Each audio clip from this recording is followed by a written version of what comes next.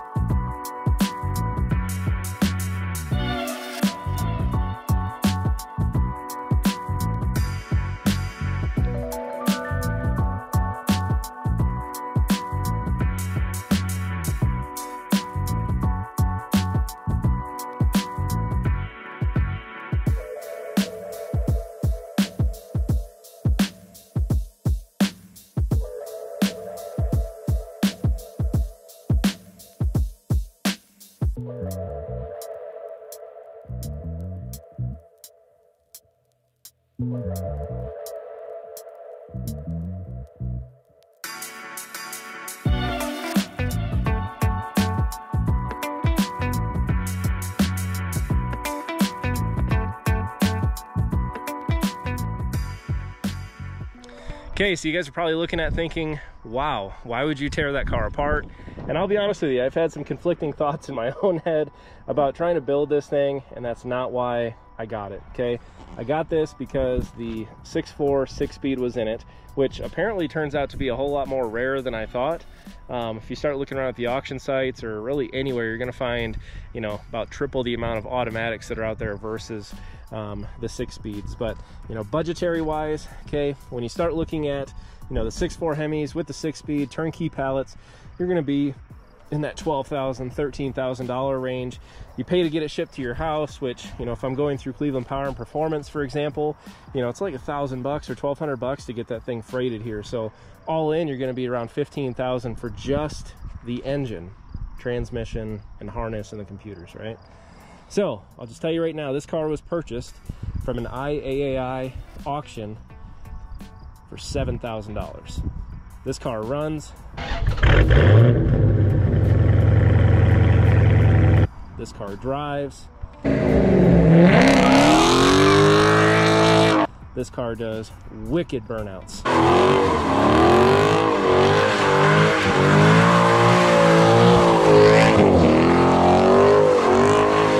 Everything about it operates, functions just as it should.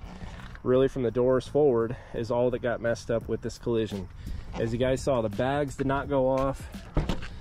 The steering wheel, you gotta be really delicate when you open up these doors here. You don't want to push too hard on these because, yeah. Anyways, but none of the seat bags went off.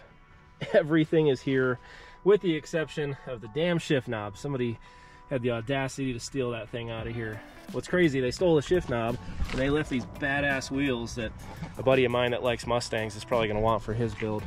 But yeah, so everything operates as it should. Turn signals, lights, I mean, you name it, guys. It all works, it all runs, and yeah, shoot, everything works. So I know I'm going to probably break a few hearts out there when I say that this car is going to get completely gutted, but either I'm going to use it or a very close friend of mine is going to use it for a future body swap. So the wheelbase dimensions between these, I believe, are just 1 inch or so off from the Chargers. So a lot of these are used for those. I know he's got a really cool build going right now that he could possibly use it for. But you know, this car's got the Brembos, it's got, you know, the sick Mustang wheels on it here. You know, and what's really kind of pathetic about these wheels, you know, if you're gonna go with something like this, guys, you gotta go full commit, okay? If you're gonna do the iridescent wheels, okay, these are actually like beauty rings. These pop right off of there, and underneath is the, you know, the chrome or whatever the plated you know, finishes on these wheels. But yeah, they're pretty awful. But this car does it for me, guys. This car checks all the boxes that I was looking for. And you know, I'd love to hear from you guys. You know, I am going to keep like the old seats in the car. I've actually got a set of awesome 71 seats that are original black, so the Cuda is gonna have a black interior. But you know, if you guys need any parts from this here, if you need seats, you need the dash, whatever, okay, it's all gonna be available. It's got Brembos on all 4 corners, and it's actually got a pretty cool sounding exhaust, which I thought might be aftermarket. It's just a muffler delete. It's nothing special. It is a sunroof though. So but yeah, I'd love to hear from you guys if there's any other parts that I can possibly use for this car or from this car on the 71 Cuda. I would love to hear. So you're probably wondering, what does it sound like and does it do good burnouts? Check this out.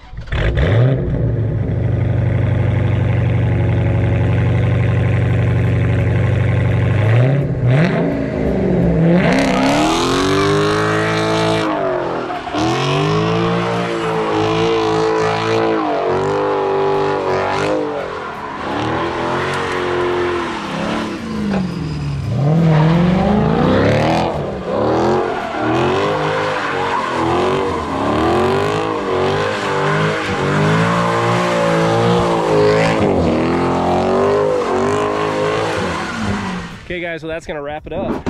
So I'm gonna go ahead, I'm gonna put this back in the driveway. I'm finishing up right now the rear quarters on the 71 Cuda and all of the leftover little welding and the odds and ends stuff, because here in about 2 weeks or so, I'm gonna start tearing into this car. We're gonna get the engine out of it. Like I said, QA1 hooked me up huge, and I've got the engine mounts for the Gen 3 Hemi. I've got pretty much everything that I need to actually get this engine into the car. We know it runs. We know it runs really good, as you guys just saw. So yeah, this should be really fun, and this should really catapult and accelerate our build and really take it to the next level, guys. I'm so freaking excited. So that said, if you guys haven't done so yet, hit that subscribe button, and yeah, I'm gonna go get to work. I'll see you guys next time.